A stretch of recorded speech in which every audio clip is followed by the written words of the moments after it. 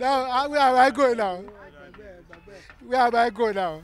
Ordinarily, one will wonder why this 69-year-old retired civil servant is weeping like a baby.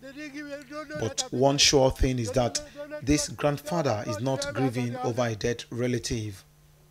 Muritala Jimo is actually weeping because his house will be pulled down in a matter of hours.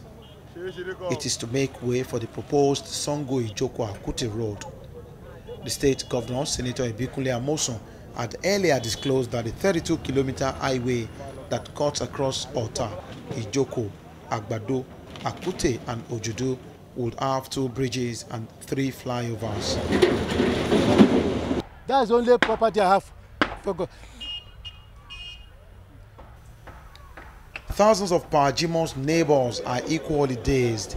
Although many have been moving their properties from their houses marked for demolition, they still can't believe this is happening. I don't even know where I'm parking to. I don't know where to go. I don't know. I was in the office when they just called me. They said they've started demolition. I said, what? You are demolishing people's houses without compensation.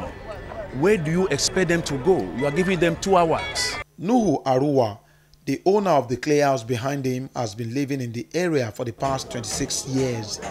The 61-year-old man claims that despite having all the required papers, including a certificate of occupancy, the state government has not yet come up with a satisfactory compensation template for landlords like him.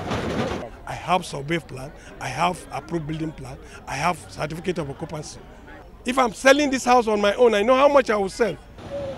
From the experiences of some residents and motorists in the area, the daily traffic gridlock on this road is better reported than experienced.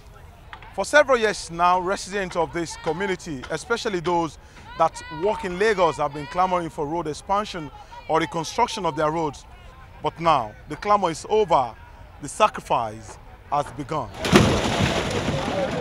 For now, those people whose houses are being demolished believe that they are being maltreated by the Ogun State government and they do not know what to do next. Oba Adeoye, TVC News, Lagos.